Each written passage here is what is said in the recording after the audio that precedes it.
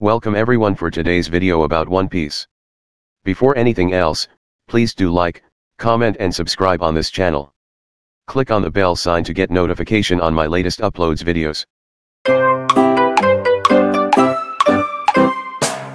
Sit back and enjoy this video. 5 facts about Higuma, the mountain bandit from One Piece's early episode.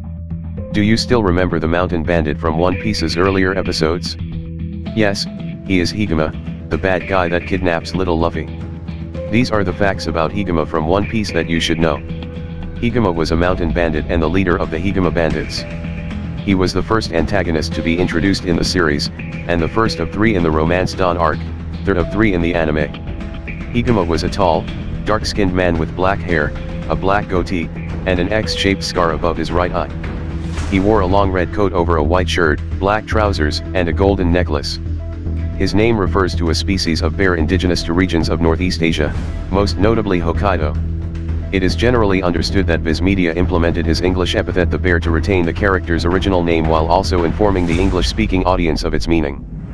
Higuma was the leader of his own pack of bandits, and managed to earn a bounty of 8 million belly, which is higher than the average 3 million belly of East Blue. He also had some strategic sense, as he used his own insult towards pirates sailing the sea to his advantage to hide out in the sea, believing that nobody would look for him there, and knew about the existence of devil fruits and their weakness, while most in the East Blue would dismiss them as myths. One of the few character that does. Oda rarely kills any One Piece characters, unless it's the vital characters such as Ace or Shirahige or when he is making a flashback episode. But in the second episode of the anime, we see characters died for the first time. First was Higuma's underling that get killed by Lucky Roo after pointing his gun to Shanks. Then Higuma died after being eaten by a sea monster. 2 First bounty reveal. Higuma is the first One Piece character with a known bounty. He arrogantly flaunts his bounty to a Yonkou, Shanks.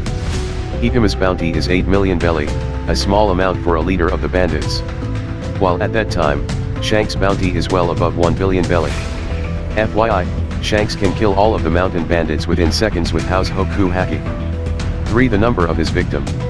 According to Vibra Card Databook Volume 1, Higuma killed 56 people before he gets his 8 million belly bounty. He looks down upon pirates and thinks that mountain bandits places at the top of the food chain. Higuma always carries his bounty poster around to flaunt his called greatness. 4 Non-pirate. Most antagonist in One Piece is a pirate, the Marines, or the world government. While Higuma is the only antagonist, that's a mountain bandit. 5 Original design. In Higuma's original design, Oda wants to arm him with a rifle and not a sword. The one that got a rifle is not Higuma but his underling that got shot by Lucky Roo. Higuma may not be a crucial character in One Piece, but it's interesting to talk about an antagonist that appears in the earlier episode. Will Luffy face mountain bandits in the future? If you find the article interesting, share it with your friends.